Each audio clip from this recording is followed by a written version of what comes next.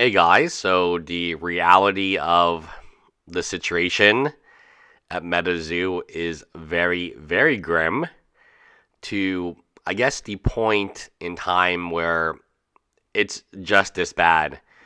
So you have the owner, Mike. His number two, his name is Andy. Nick and Strength Pokemon made a video about this, but even I have heard rumors. And the rumors are, as confirmed by Nick and Strength Pokemon, that there was preference for the female artists like Lycee, and he didn't mention that name, but that's a name I've heard many times, and I assume Lily and Andy may be dating. So what happened was Andy got control of the company, and the first thing he did was he pushed the artists out. How did he do this? He cut their workload. He made them submit artwork that got disapproved and they weren't paid. He lowered their pay rates. It's one thing, it's very clear he's making a move, right? He wants to get all the female artists together and maybe hire even more.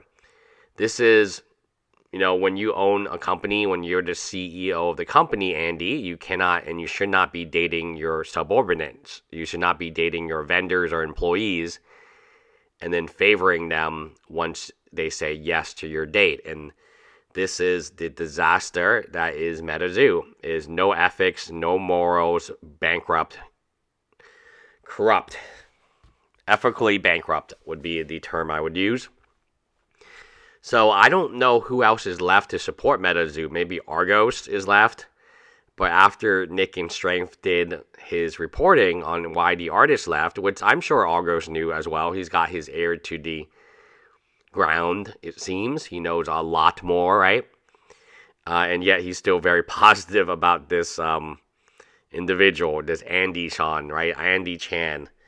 Then you got Alpha Investments. The guy is the face of MetaZoo. Like, he's literally the face of MetaZoo. No one can tell me otherwise. He's got multiple promos of himself. He's still got promos. It got to the point where F the artist, right? He'll just draw his own promo of himself to sell to the dumbasses. But the MetaZoo has a severe problem right now. And it's the same problem that has existed since the beginning, which is bad management. Bad management, man, where they're buying Lambos and not paying art. The artists are not being paid that much to begin with. When I had a full-time artist until recently, I was paying her. She lived in the Philippines, mind you. So she wasn't even in the U.S. I was paying her more than the MetaZoo artist was. The MetaZoo, this supposedly huge game, the artists are being paid $100, $200, $300 maybe in artwork. That's a lot for the IP, man. They're getting, and maybe they're newer artists and they're just trying to get their name out there.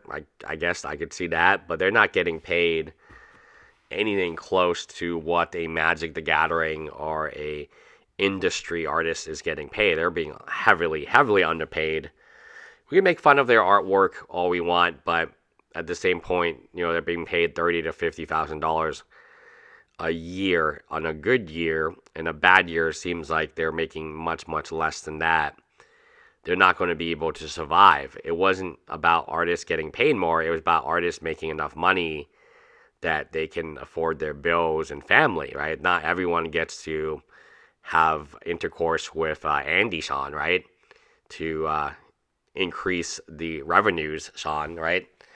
I don't want to sound callous, but Nick, he basically spelled it out, and I've heard of this, right? I've heard of this Lily-san character for a while now.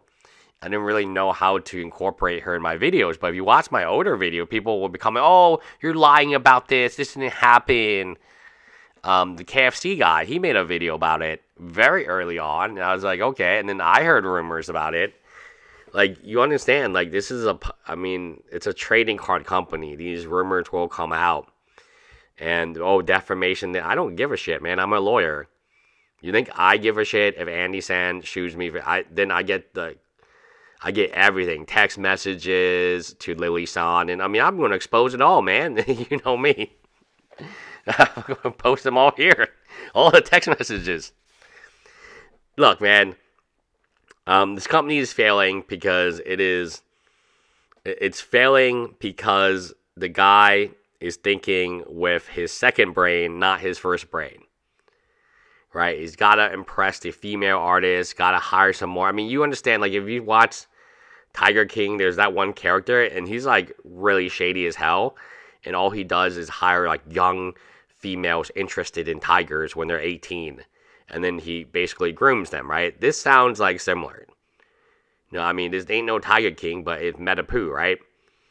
Like, I am very concerned about the safety of the individuals currently left. And if you don't like it, hey man, don't support it. Why would anyone buy this game? Let me point this out to you. They hate the players. They refuse to pay something as easy as $20,000. I can write that check today to one of my employees if they needed it. Come on, man. You're a effing business making, according to Nick and Strength, $50 million revenue, which you should be able to take a loan, even if you had to, on that basis of the revenue, and then be able to pay it off, and then it's done. No one ever has to talk about this issue again. But you don't, because you're either an idiot or you just love the pain, right? And then you got Rudy Chan, you're the face of the game, saying there's a less than 1% chance, and he has never said it was investable. That's how bad it is, right? When Rudy Chan has to turn back the hands of time to rub his hands off this thing. Yikes, man. I mean, I want to summarize this really, really basic thing for you guys. I think MetaZoo content creators are a very special breed of human beings. They support a game, an idea of a game, I guess. And they haven't backed down. They still love the game, but the game doesn't love you. It really doesn't.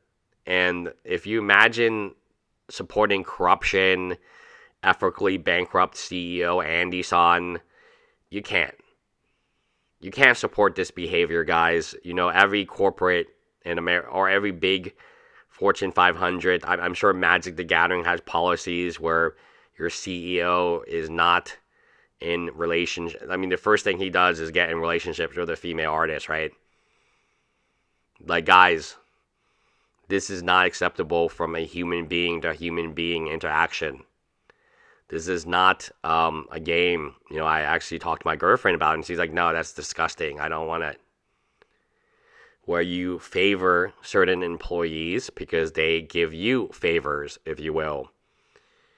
And that's what Nick and Strength confirmed. I'm sure the artists all felt the same way, because even months ago there were rumors of this.